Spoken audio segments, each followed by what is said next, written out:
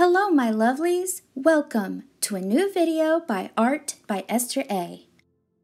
The painting we are putting together today is part of a group collaboration to depict a story from the Brothers Grimm collection. Presto organized this magic-filled collab and gave 5 artists the task of picking a story from the collection and creating a drawing that could be the book cover for the story. Presto chose the 4 skillful brothers, ArtAdventure picked the 7 ravens, Aurora's art world selected Jorinda and Jorindel, Blue Tea Art chose Red Riding Hood, and lastly, I picked Hansel and Gretel. Please be sure to check out our playlist of videos and leave a comment under each artist's video saying hello.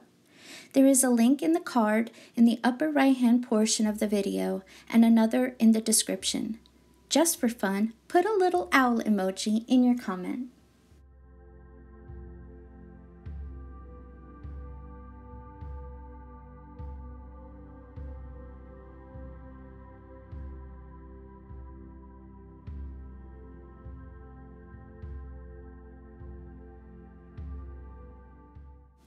In the late 1700s, there were 2 German brothers named Wilhelm and Jacob. They grew up searching for and collecting children's stories and folk tales, and even wrote a few of their own. In 1812 and 1815, the brothers published 2 volumes worth of stories named Children's and Household Tales, which in German is Kinder- und Hausmärchen. The story of Hansel and Gretel has some sad and scary parts, so I will be summarizing it for you. So grab your magic wand and favorite snack and join me for a journey through the land of fairy tales.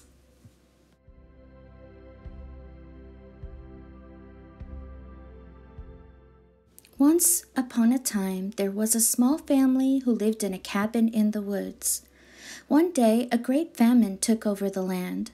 The woodcutter's wife, who was stepmother to his children, said they wouldn't starve to death if they got rid of the children. The father did not like this idea, but he eventually gave in to his wife's insistence. However, at that very same moment, the little boy Hansel and his little sister Gretel overheard their plans. They waited for their parents to go to bed that night, and they snuck outside to find as many pebbles as they could stuff into their little pockets. The next day, while Hansel and Gretel were taken deep into the woods, Hansel dropped the small white pebbles behind them. After they were abandoned by their parents, the children followed the trail of pebbles all the way back home. The stepmother was furious to see they had returned, and she locked them inside the house. This meant they couldn't escape or sneak out and pick up more pebbles. The next morning, the children were taken even deeper into the woods. This time, Hansel tore off small pieces of bread and left a trail back to their house. After their parents once again abandoned them, the children looked for the crumbs, but discovered that birds had eaten them. The poor children were lost in the woods and wandered for days. Hungry and tired, they searched through the scary, dark woods until they saw light coming through the creepy branches. They were astonished to see a big cottage made of cake, candy, bread, ice cream, cupcakes, pretzels, and chocolates. It was surrounded by a beautiful field of edible trees and flowers. Without any hesitation, the children began to eat the roof, pick off the windowsills, and devour the candy-covered house. All of a sudden, the door opened and an old hag stepped outside. She lured Hansel and Gretel inside with the promise of delicious food, yummy snacks, a nice hot bath, and cozy beds to sleep in. The children were unaware that she was actually a witch. She had built this gingerbread house to trick and capture children into her home so she could cook and eat them.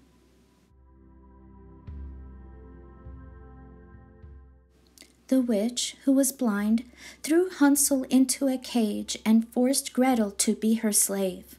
She force-fed Hansel lots of food, throughout the day, day after day, to fatten him up.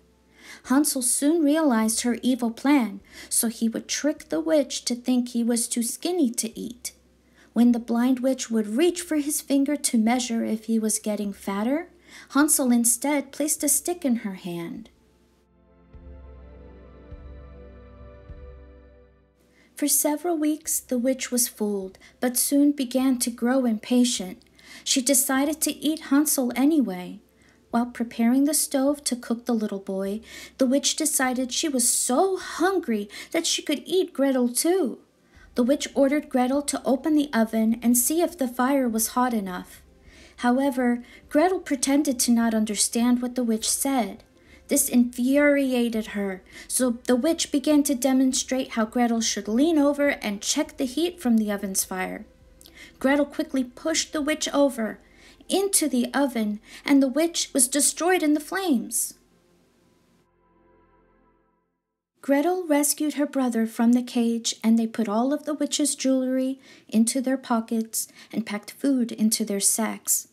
They escaped and managed to eventually find their way home.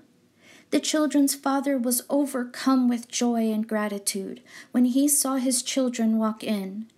He told them that their stepmother had died, and he had been very unhappy every day since they were gone. Using the witch's wealth, the family was able to afford all the food they could ever need, and they lived happily ever after. The end.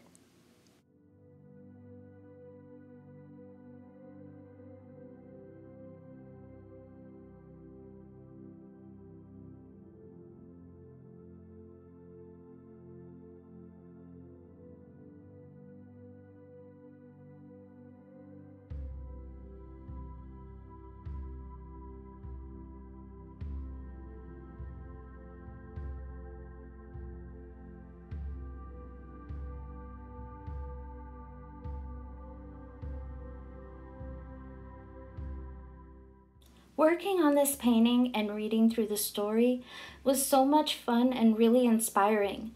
It challenged me to create a depiction that had not already been seen. I wanted to create something that played with the imagery and scale of a big, scary, looming forest opening up to a small, colorful cottage. The forest trees were drawn quite large, and the candy trees in house were made smaller to create a feeling that the forest was looming over the children. I added a dark tree with creepy, crawling branches to create more of a dramatic presence.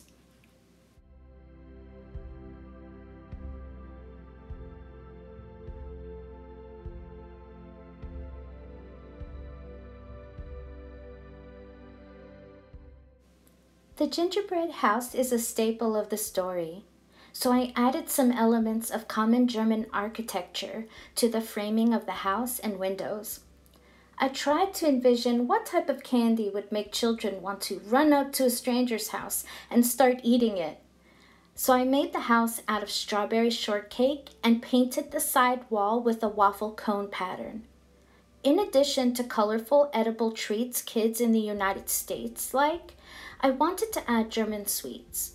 So I did some research on popular German chocolates and candy, and then added some of those to the house and grass.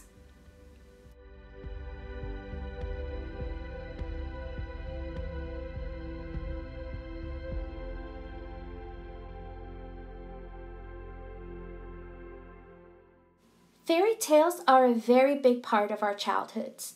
Many of the stories focus on being a good person, having good morals, and they teach us valuable lessons. Working together on this collab was so much fun and very rewarding. I do hope you will join me in watching everyone's videos today. There are some stories you will recognize, and some you will be seeing for the first time. Each artist put their own spin on the story, and the outcome is incredible. A playlist with everyone's video is in the description and in the card link in the top right corner of your video. Thank you for joining me on this magical ride through the enchanted forest.